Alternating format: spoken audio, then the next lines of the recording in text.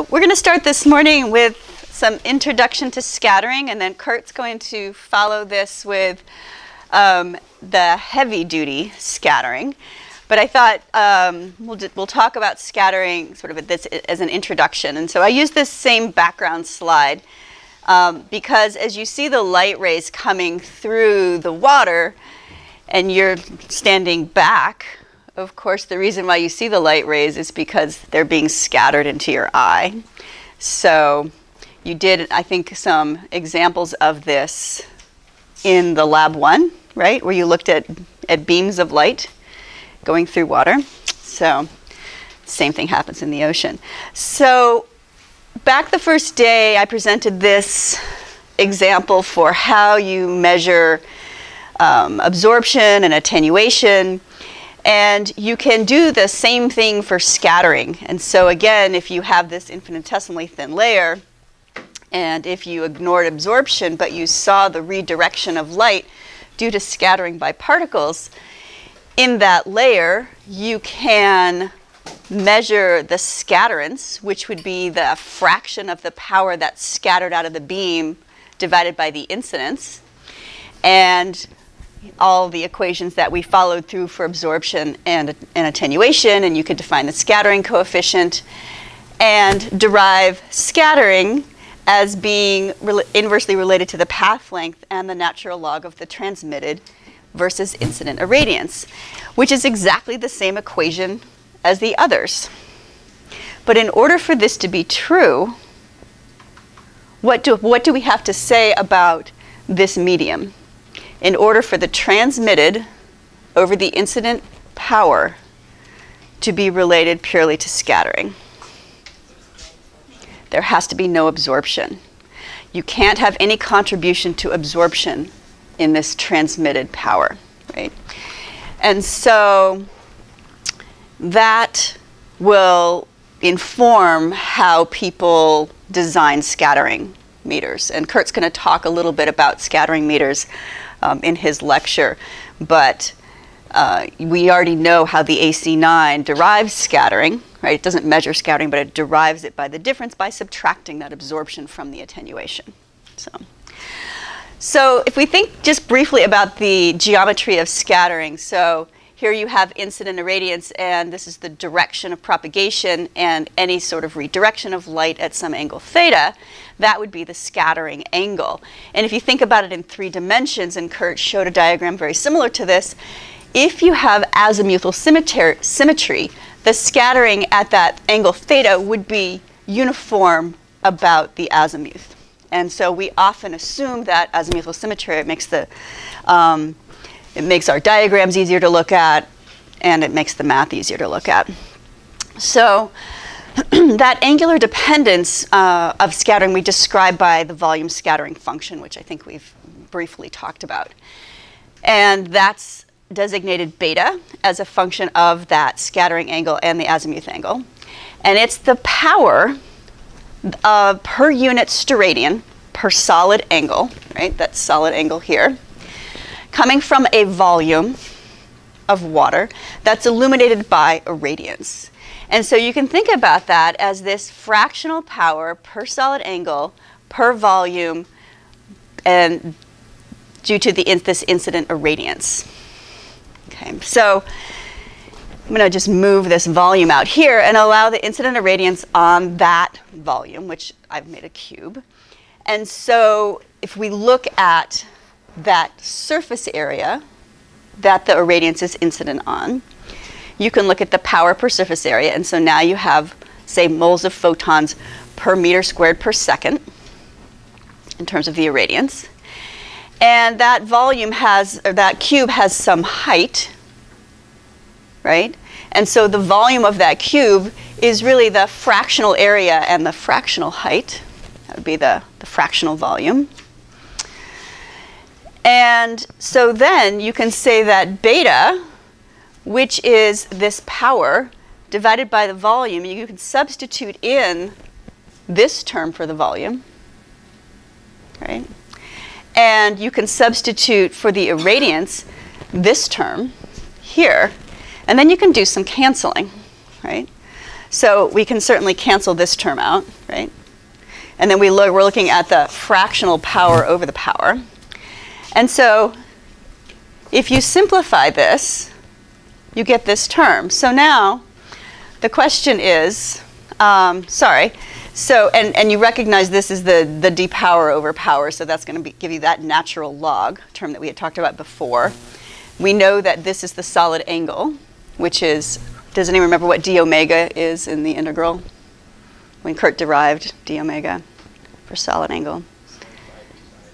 Sine theta d theta d phi, yep.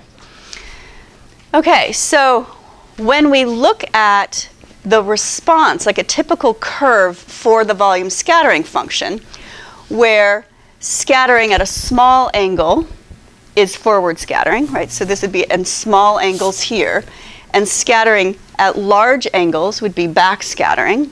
That would be out on this end of the curve. We tend to see curves that look somewhat like this. And notice that this is a log plot. And so if this is a log plot, what can you tell me about the angular distribution of scattering in a general sense? It's mostly forward scatter by a lot, right? And so I've blown this up. This is actually linear here. And you see that it's really within the first couple of degrees that you get this huge amount of forward scatter. And that the scattering tends to decrease with angle. And sometimes, you'll see volume scattering functions here. And Kurt's going to talk a lot about the shape of the volume scattering function. But just so that you understand when you're looking at that, you can think of that as a plot of scattering as a function of angle moving this way. Okay? And think about how you might measure that with a sensor. How would you design a sensor to measure the volume scattering function? Okay, so if you integrate this whole curve over the solid angle, of course, that's the scattering coefficient, right? Because you're summing up the loss of light out of that beam for all angles and all azimuth angles. And so that's the scattering coefficient. And as we already said, that's the sine theta d phi. So there's your equation. You're going to integrate d phi over 2 pi, and you're going to integrate theta from 0 to pi. And that will give you the integration for all angles, solid angles. So, just to show you that this would be a small angle, that's going to show up here. If you had scattering at a larger angle, that would be the volume scattering function here. And then, of course, in the backward direction, it would be that point there. Okay. So, I have a quick question. Yeah. So on the last plot, in an actual instrument, you're not measuring just at a single point. You're measuring, like, the light comes in from here, and then you're measuring a small volume angle, right? Mm-hmm. So you're not getting the whole 4 pi. No. Which is scattering.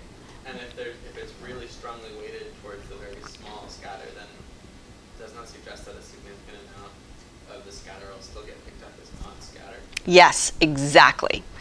All right, I want to make sure that everybody has that point. And I think we'll probably end up talking about it at other points. You're talking tomorrow. But the point is, if you have incident light and you have your volume, your interrogation volume of your sample, and you have your detector here, and that's the solid angle of your detector, that's the unscattered. That's some forward scatter.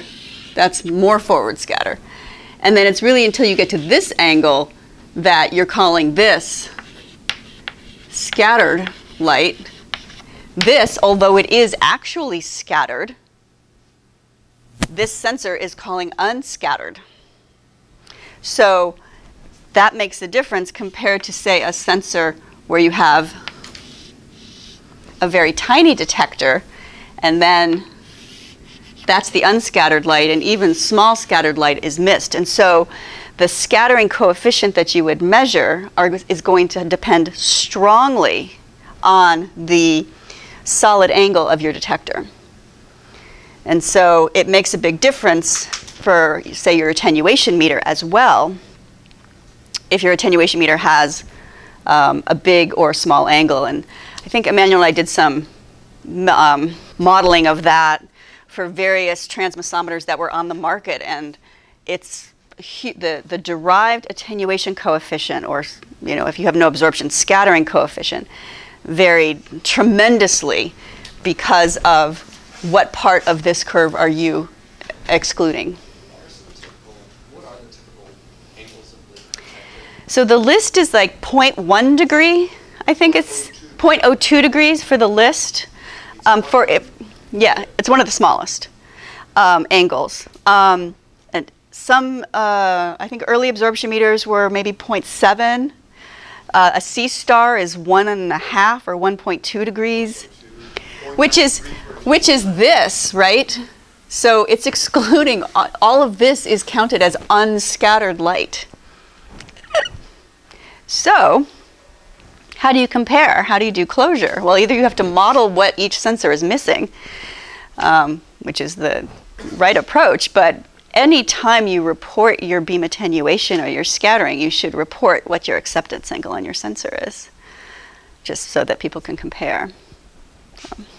So, very good question. Is that clear for everyone?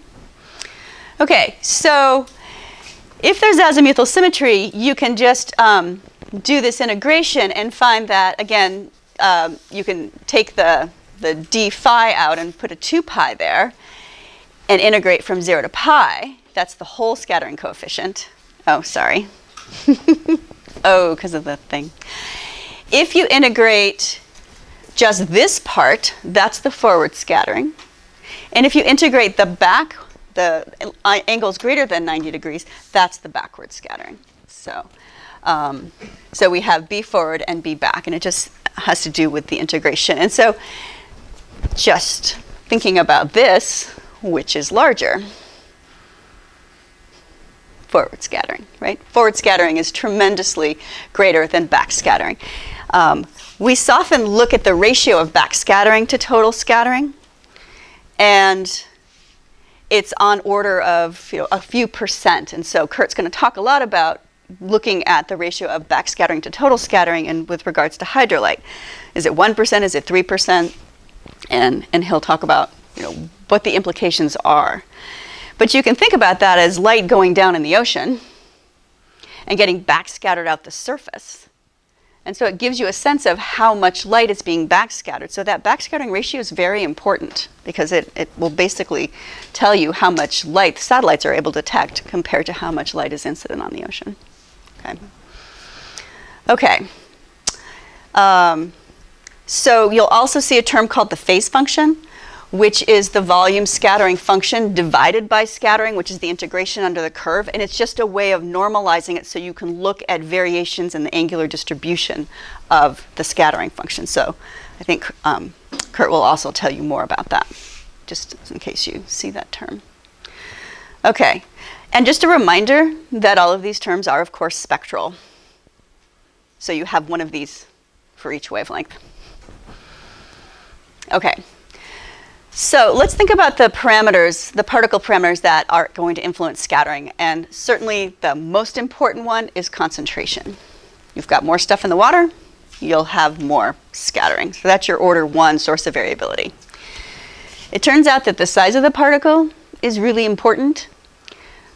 But what's actually important is the size of the particle relative to the wavelength of light that you're investigating. So you always have to have this caveat. It's the particle diameter to wavelength of light. The other thing is the refractive index relative to the surrounding medium, and Kurt alluded to this in his first lecture, talking about how the speed of light changes and the wavelength of light changes as you go from one medium to another, and that will influence scattering. Absorption by particles will also influence the scattering. We'll talk about that. And we'll say a little bit about particle shape. So those are some things to keep track of. And of course, turning this around, if scattering varies with all of these things, it means that you can derive all of these things from scattering. So then there's your opportunity. All right, so we're back to our electromagnetic radiation. And you've already seen this. So what happens when that electromagnetic radiation starts to interact with particles? And we're going to look at two extremes, and there's a gradation of it for intermediate particles. But you can imagine that you've got particles that are very small, their diameter is small relative to the wavelength of light. And you can have particles that are large relative to the wavelength of light.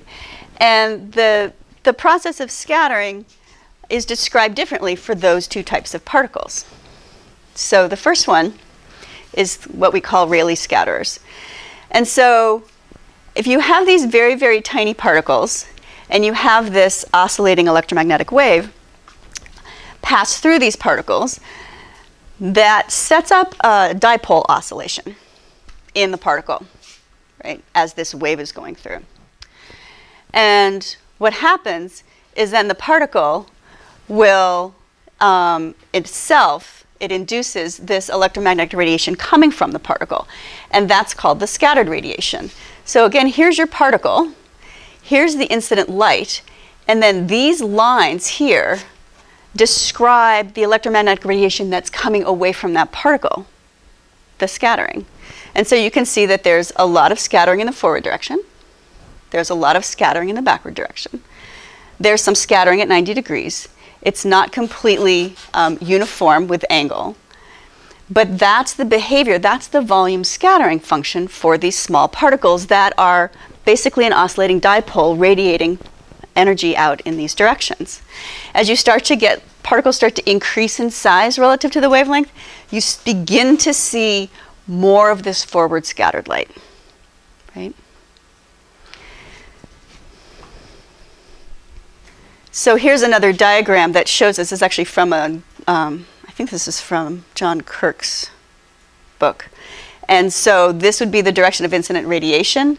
This would be, I'm sorry, yes, so this is the direction of incident radiation. So this is scattering in the forward direction, scattering in the backward direction, and you can see that there's some reduction at 90 degrees. This line represents the scattering by red light. This represents the scattering of green light. And the shape of the angular distribution of that is the same, and it looks something like this. So here's your volume scattering function for a Rayleigh particle, equal in the forward and backward directions. So think about that for small particles. And the fact that it's different for different wavelengths, oops, hold that thought. We're going to talk about wavelength in a second. But you can imagine here, if this was the volume scattering function for green, here, the red one would be lower, right? So you would have less scattering in the red wavelengths. As your particles get to be larger, then you can think about this oscillation of the electromagnetic field through this particle, but the particle, the materials within the particle are having the similar effects as that electromagnetic radiation goes through it, but there's a uniformity of all of those small dipoles. And so you can divide up what's happening to those rays into a variety of different processes. You can have light passing by the particle, which is unaffected. You can have light passing by the particle that gets bent, but it doesn't actually touch the particle. You can have light reflecting off the particle. You can have light being transmitted through the particle and being refracted, and then refraction when it comes out. And so you can basically do ray tracing of each of these beams of incident radiation. And so here I've sort of color-coded them. And if you look at, for a single large particle, what the volume scattering pattern would look like, you see these very large forward scattering now. And this has to do with the diffraction. It's this beam here, as well as some refraction through, and much less scattering in the backward direction. These lobes are caused by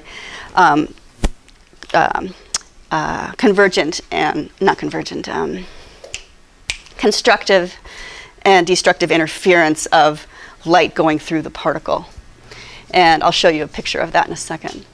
So we can think about what happens when light is either reflected or transmitted across this interface between the medium and the particle. And of course, the incident has to equal the transmitted plus the reflective to conserve energy. And it turns out that the amount that's transmitted versus the amount that's reflected is a function of the index of refraction and a function of the angle at which that light comes in. Snell's law tells us how light that's coming off of a particle, coming into a particle, will get refracted. And so if you think about a large particle and light coming in at some angle relative to the vertical, how that light gets bent as it goes into a particle of a different medium is determined by the index of refraction. And I use this diagram. I love this diagram. It came out of some textbook, some introductory oceanography textbook. But I think it's very illustrative to describe what happens with refraction. So you guys have to go with me on this. This is a band. These are marchers. They can have whatever instrument you want, right? So this is the back line. This is the front line. They're all marching in time.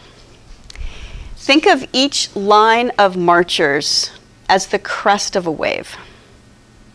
So you're watching wave crests, peaks, trough, peak, trough. So these are the peaks of a wave as they propagate along this road.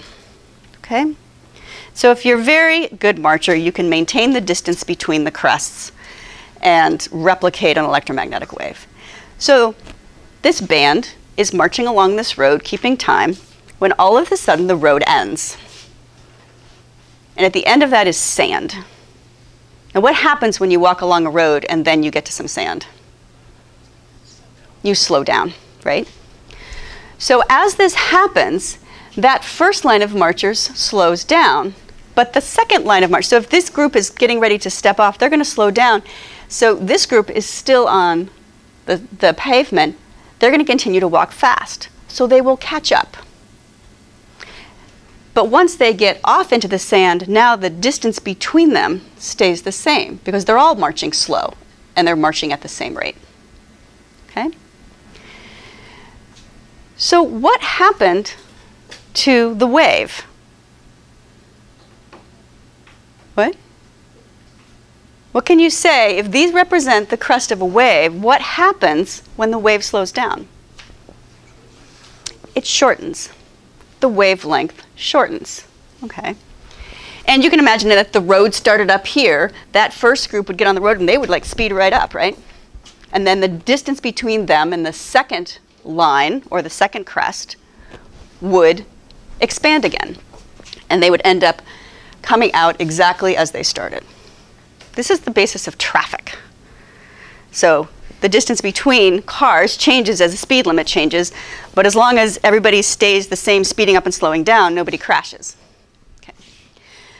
So you can see that you can shorten the wavelength. The other thing that happens is, and that would be if your light ray was coming in at 90 degrees. You would just see a change in, if this is your wavelength, you would see shortening up of the wave of crest until it came out of the particle, and then it would extend again, right? But what happens if the marchers are heading off at an angle? So right here, this is the line of marchers. They're in a perfectly straight line, but this marcher is going to walk off the road first. And so what's going to happen? Yeah, you're making the motion. What happens? It's going to slow down, right? And so it's going to get a little bit behind. And then later in time, this second marcher steps off and it's going slower. And so what you see is as each of those marchers step off, they're slowing down. And what's happening to the wave now? It's bending.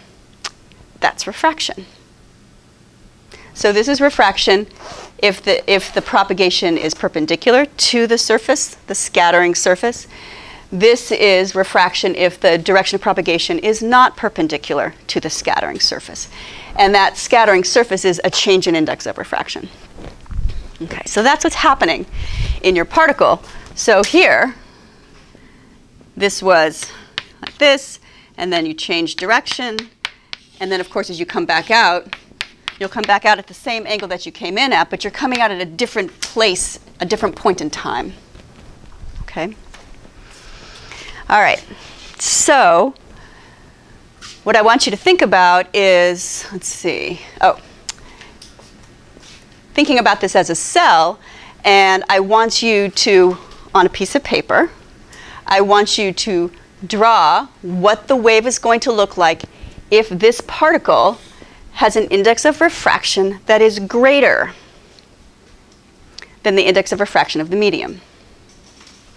Actually draw the wave. I just sort of mucked around here, but I want you to draw the wave. And then I want you to do it in this case. Okay?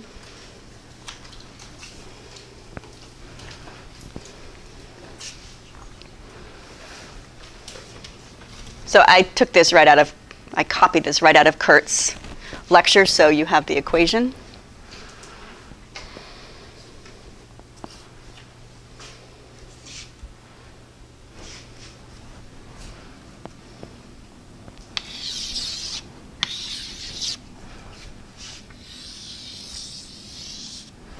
And this is not a great diagram because this wavelength is certainly not much smaller than this particle diameter. So we're sort of blowing this up. It's out of scale. But I want you to think about what's going to happen. Okay. Anyone want to sketch it? Hmm? Yeah. I'll give you orange.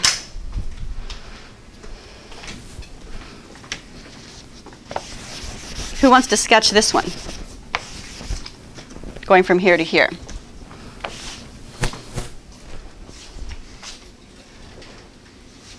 Anyone else want to sketch this one? Go for it.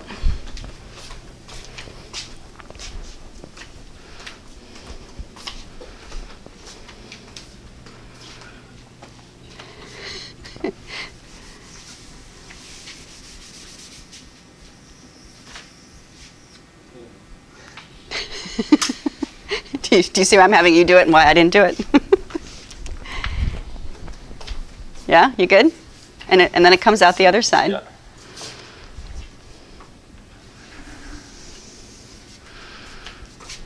Is that what it's showing that it's coming out? So it's coming here, and then it comes out a little. Yeah. Yeah.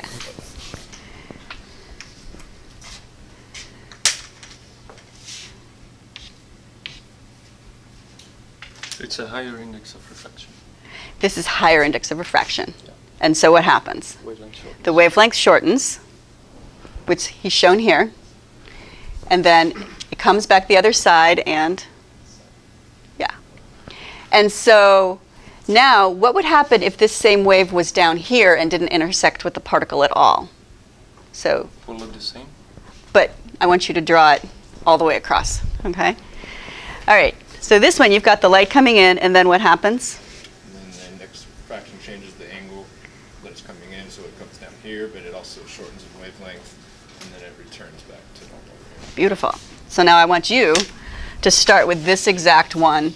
Pretend that it doesn't go through the particle and show where it ends up over here. Excellent.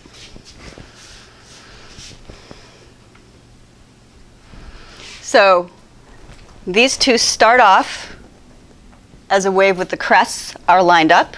And what happens on this side? They're opposite? They're opposite. So what happens when you're adding two waves where they become opposite? They disappear, right? That's destructive interference. Okay. So this one's just going under, but it's not touching the Yeah. thing? Yeah, and it's not being interacted by it at all. We need more space. If you were down here, but just so we can see it. So it would just go across. With the same wavelength. Yeah.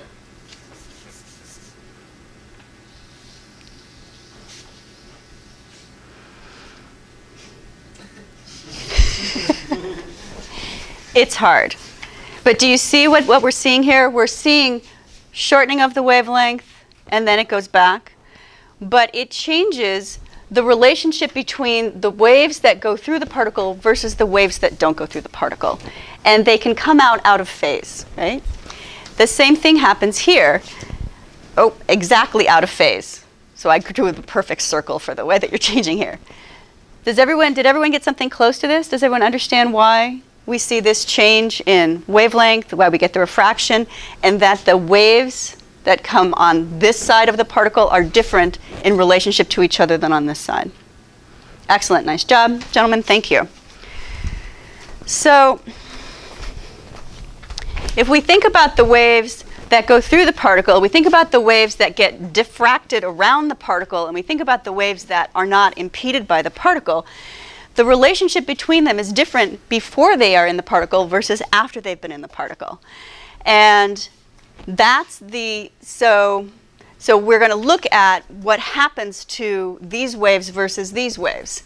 This is just the volume scattering function for the very large particles.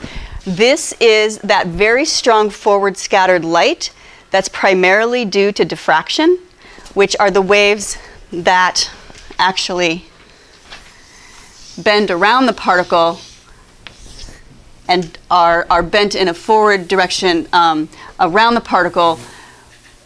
And even though they're not directly touching this particle, they get bent by the interaction of the wave propagation. And you can think of this as waves going around a pier. The water doesn't actually touch the pier, but the wave will bend around it. So you get really strong scattering in that forward direction.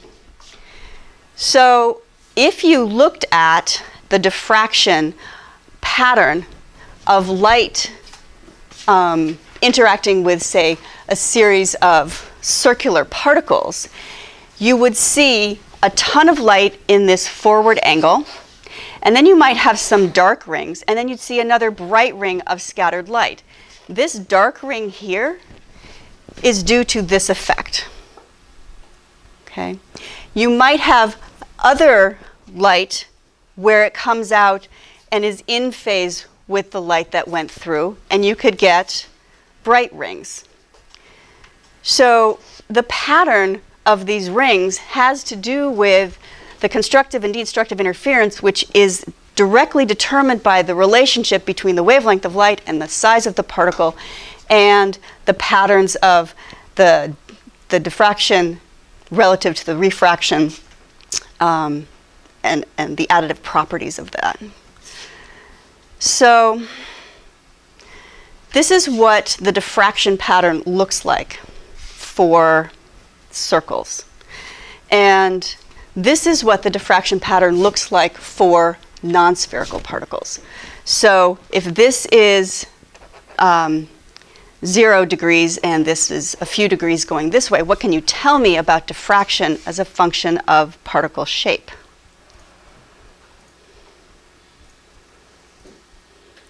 Yeah. It's very dependent on the shape of the particles, because here you have, it's not uniform in the azimuth angle, right? So we model a lot of scattering based upon spheres. And thinking about the images that of phytoplankton that Mary Jane and Ivona showed, are phytoplankton all spheres? No. So it changes the way we think about diffracted light and with respect to shape. The other thing that's important is that light that's diffracted around particles and doesn't go through particles won't tell you a whole lot about what's going on in the particle, right? So the refracted light carries with it a signature of the index of refraction of the particle. The diffracted light and the structures within that cell. The diffracted light, which bends around it, doesn't contain very much information. Okay? But it contains a lot of information about the size of the particles. So the difference between light that goes through the particles versus light that's diffracted around is the basis for the design of the LIST. How many people have heard of the LIST? A couple. So the LIST is an instrument that measures scattering in that far forward direction. Oops, where's my? You'll be using it tomorrow. And so basically what the list does, you have incident light on your particle volume. There's some lenses, and Kurt will talk about that. But essentially, there's a detector on the other end that's a series of concentric rings.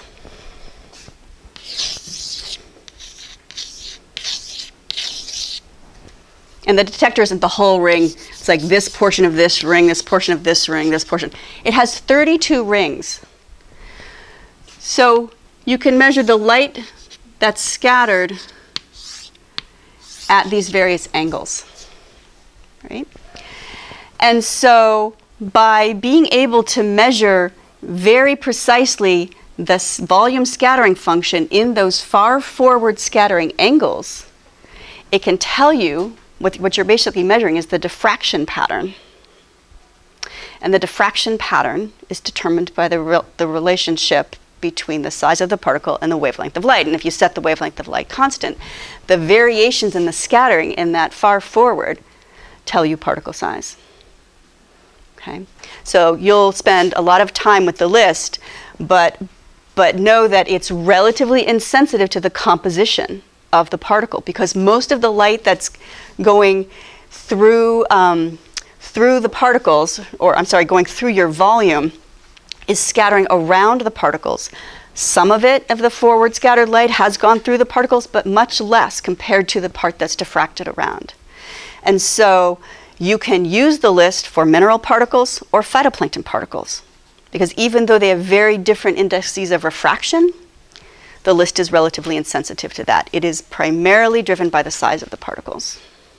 So again, using an opportunity to get size distribution. So one of the questions that we might ask ourselves when thinking about these particles is what changes the index of refraction? Most particles in the ocean are, bags of water. Most phytoplankton are bags of seawater with some organic carbon. So here's a study by Dariusz Stramski, and it was looking at some measurements of the index, or they derived the index of refraction for particles as a function of the organic carbon concentration for various particles, mostly phytoplankton. And you can see that as the carbon content increases, the index of refraction increases. So the more carbon-rich particles are, the more they will refract light, right? And there was another study done by Mike Twardarski where, and I know we'll talk more about this paper later, but where they were looking at changes in the index of refraction and based upon backscattering and size. But each line here is a line of constant index of refraction.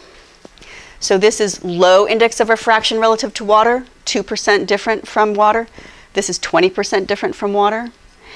And when they plotted data that they measured in situ so that they could predict what the index of refraction was based upon other optical properties and size properties, their phytoplankton-dominated waters ended up here.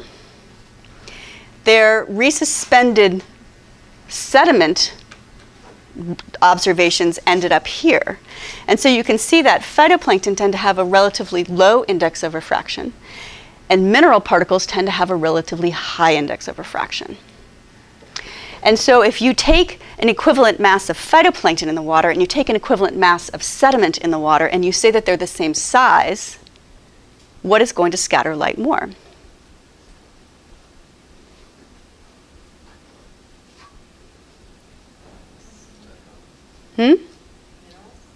Minerals. Yeah, the ones that have higher reflective index. Higher refractive index, because you'll get a higher refraction of light through the particles. And so mineral particles make the water look more turbid compared to phytoplankton particles, even ignoring absorption. The fact that phytoplankton look more like water. So Emmanuel did the experiment for you. Yes? If you counted it by dry weight of the phytoplankton? Oh, instead of doing it on a total mass basis, I think you're still I think the organic carbon is less refractive than, depending upon what your mineral composition is. But I don't know that to be true. I'm totally making that up. Okay. Oh, yeah. Right. Okay. And it's about a factor of 2. Yeah. Yeah. As opposed to a factor of 6 when you do it. When you do it, yeah. So when Emmanuel took that glass rod in the setup that you guys did the first day, and you put it in water, what did you see? You saw the glass rod. When you put it in mineral oil, what did you see? You didn't see the glass rod. Why? They had the same index of refraction. So when you see things in a system, it's because the light has scattered, which immediately tells you that you have a different index of refraction. And one experiment that I love to have people do in the lab, and you'll get to do when you go back and do the spectrophotometer, if you have used fresh water in your cuvette for your blank, and then you pour your saltwater sample in there, quickly hold it up to the light and look at it. And what you'll see is the mixing between the fresh water and the salt water, and it's all swirly. Why do you see that? The salt and the fresh are mixing. That process of mixing is turbulent. And there's a different index of refraction of the fresh water versus the salt water. And so what you're seeing is the scattering off of that turbulent structure, which is the change in index of refraction is due to fresh versus salt water. So do you want to use that sample in your spectrophotometer? No. Unless you're interested in some non-quantitative assessment of turbulence. Dump it out and rinse it 3 times so that by the time you put your sample in there, you don't have that. So the cloaking device, you know, you have to match the index of refraction for your cloaking device. Okay. All right, so I want to talk about the effects of absorption on scattering. So I think we'll talk about this more particularly, talk about MEME modeling, but we talk about the real part of the index of refraction, which is what we just talked about. It slows down light. The imaginary index of refraction is the attenuation of light. So it's the how we quantify absorption. And so it describes how this electromagnetic radiation is going to be attenuated as it goes through the particle. And it turns out it reduces scattered radiation. So I want to think about a particle, and we've already done what the scattering does. But when we think about what happens to light that's going to get absorbed by this particle,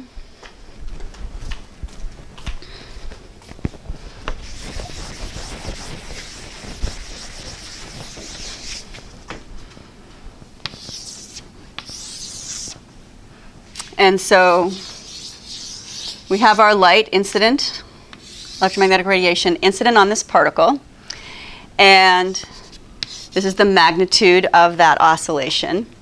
And as that light goes through, what happens to the intensity of the light as it's absorbed? It decreases. How does it decrease? Linearly, exponentially, hyperbolically? Any ideas? Exponentially.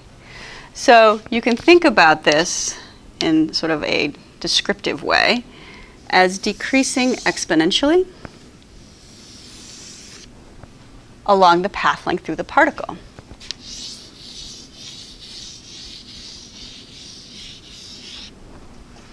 And so when it comes out, same wavelength, but different magnitude. Okay. So as that energy is absorbed, that energy, there's less energy for scattering. So let's take it in the extreme. Let's say we had a particle that was 100% absorptive of light. So any light that will go through the particle, typically, and maybe refracted and scattered in there, never makes it out. Okay? You'll get diffraction still because it's not going through the particle, and you actually have to go through the particle to be absorbed. And what about light that gets refracted and scattered back out in terms of backscattering? Anything there? Nope. There'll be some reflection off the interface, but that's it. So in terms of thinking about particles and the amount of light that's backscattered, if you have a particle that's non-absorptive versus an identical particle that's absorptive, what could you say about its backscattering?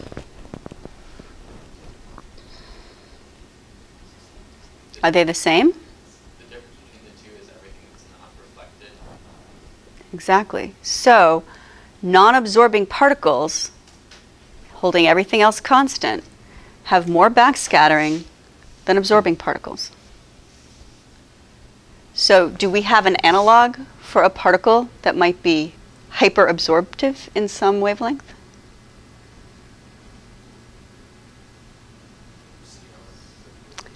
So CDUM's dissolved. But think about Mary Jane and Ivana's lecture. Think about phytoplankton, which are packed with pigments. And then take those phytoplankton and move them so that they're limited by light, and they put on more pigments. And so you can find wavelengths where they can basically be absorbing almost all of the radiation that's incident on them. And so the backscattering will be very low. Now put yourself in an extreme bloom situation where you have huge populations of phytoplankton in the surface waters. They're large cells, they're packed with pigments. What's the water going to look like to your eye? Bright or dark? Dark. If they are really strong absorbers, the water will look darker, even though there's lots of particles in the water, because they're absorbing the incident light and there's less reflection. And so people have looked at algorithms for trying to detect harmful algal blooms, and what you find is that the waters get very dark in the wavelengths in which phytoplankton absorb. If something comes along and eats all of those phytoplankton and there's a lot of detrital particles that aren't pigmented, what's the water going to look like?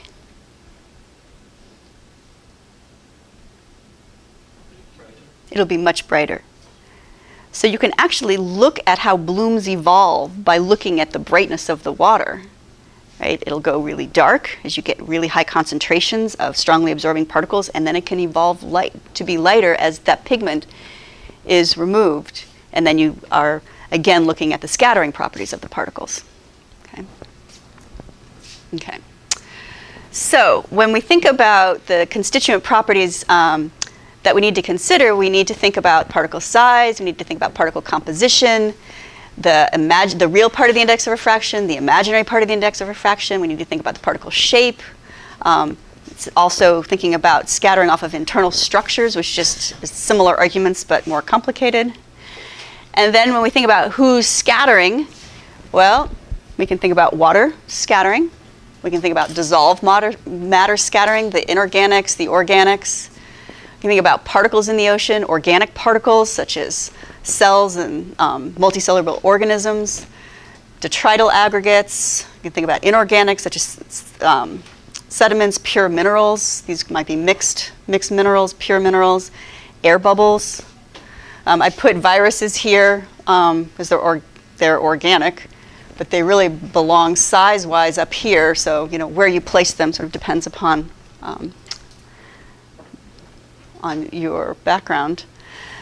So I got this from Emmanuel, which talks about the size, particle size in meters, and puts sort of the major groups of organisms and other particles from the perspective of size and from the amount of water that might be in those particles. So these are more water rich, these are less water rich, which would mean closer to the index of refraction of the medium, farther from the index of refraction of the medium.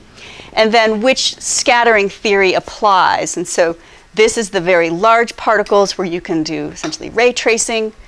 These are the Rayleigh particles where we're looking at the dipole oscillation. And so in thinking about scattering in the ocean, you have to consider all of these properties. So if you think about the size of particles versus what we find in the ocean in terms of number, what do we find? Pardon? It's like a power law, right? We have a lot of really small particles and we have rare large particles. And so you make use of the fact that we tend to have this relationship in the ocean when people do modeling, and you'll see some of that as we go through these next couple of weeks. So let's start with what's scattering in the ocean. Well, water molecules. Kurt has this beautiful diagram of the volume scattering function of water as a function of angle. So this is forward scattered, side scattered, and back scattered, and it's color coded so that when you visualize this on a sphere as a function of scattering angle, that's your forward scattered angle, and that's your 90-degree scattered angle. This is a really nice diagram, Kurt. So. Sure what a graphic artist would say. It's jet, right? Isn't that the color map jet? You could do it with, bright or dark, whatever. But I think it's a nice way of visualizing the volume scattering function. And then he presents it also when he blows up the forward scattered light, and you can see that it's essentially equal over the first 10 degrees, and so it's like the log scale of that graph. Here is the spectrum of scattering, approximate for water, and it's very strongly peaked in the blue and much weaker in the red. It follows a sort of lambda to the -4-ish type dependence of scattering for Rayleigh theory. And what's scattering is these clusters. So you get this density inhomogeneities. These water molecules are much more densely packed than, say, these are. And the changes in the density of the packing of these water molecules is what creates those that change in the index of refraction. And so the water clusters we talked a little bit about earlier this week, and what allows water to cluster are hydrogen bonds that form between them and allow them to pack up, or if it's really warm, they move apart. And here's the number of water molecules versus temperature as a reminder of that.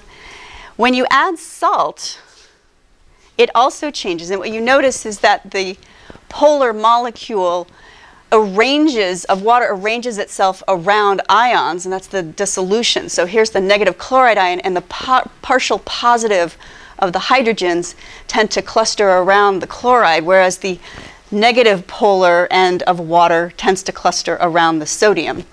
And I've given you the link here.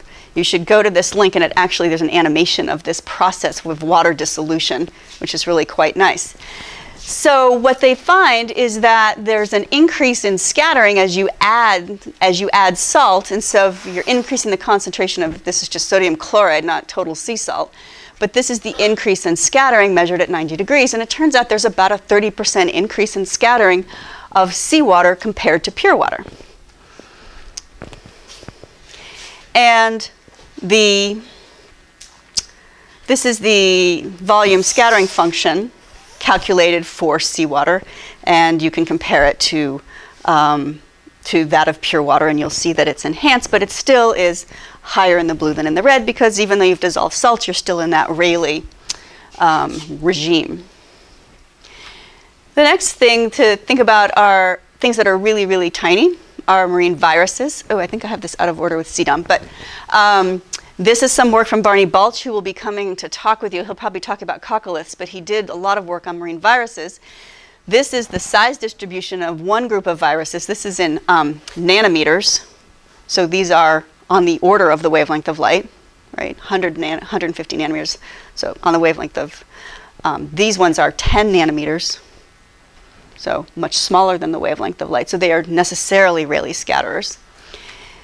This is the volume scattering function for water, and here's the volume scattering function for the viruses. So there's much higher scattering by viruses, and it's also not quite the same shape. So even though they're very small, there's something about them that makes them have a less Rayleigh-like scattering property, and that's because the water molecules are so much smaller than these viruses.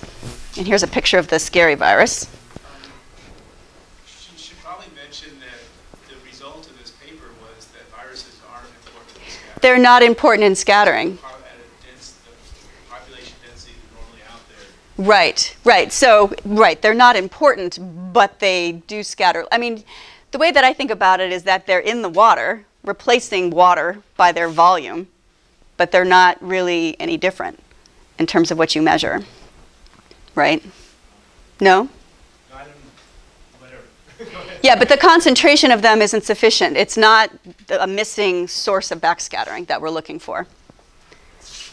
Then thinking about submicron particles, this is called submicron particles. Here's the distribution of submicron particles in the ocean.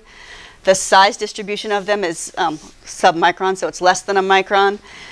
These are their scattering coefficients and their backscattering coefficients. And again, you can compare it to seawater, but it turns out that these colloidal materials are, again, not in sufficient concentrations to be really important. But someone had to figure that out, and so they had to make those measurements. This is from, Emmanuel gave me this. He said that he's never seen evidence of scattering of CDOM by the filtered material, except when sucking it from sediments. yeah, so I just wanted you to explain this because this is a great little image. How'd you do that? With an AC9 on my back and a computer that I could see the spectra in real time. So, The feature is there, the blob that you see there is according to my computer. so he's diving with an AC9 on his back. This is the tube that he's sucking up fluid and measuring basically pore water, CDOM. And so it's just another application of an AC9, which I think is quite nice. So this will be something that you guys will continue to investigate. We did that yesterday.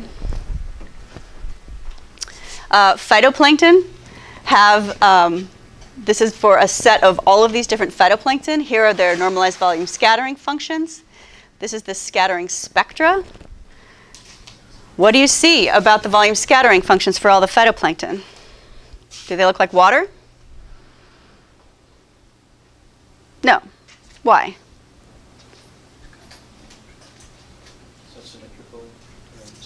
It's not symmetrical, which says that because they're large, right? They have much more diffraction, so they have a much more peaked volume scattering function, and there's quite a bit of variability related to their index of refraction and their size. What about the scattering spectra? He's included some viruses and heterotrophic bacteria in here too, but what do you see about the scattering spectra for phytoplankton? Is it a smoothly varying function? No, why not? Let's see, there's a trough here at 440, and then it goes up, and then there's a trough here at 676, and then it goes up. What's that due to? Absorption, right? So you can see a lot of spectral features in the absorption, or due to the absorption. Some, yeah? If you were to switch normalization up to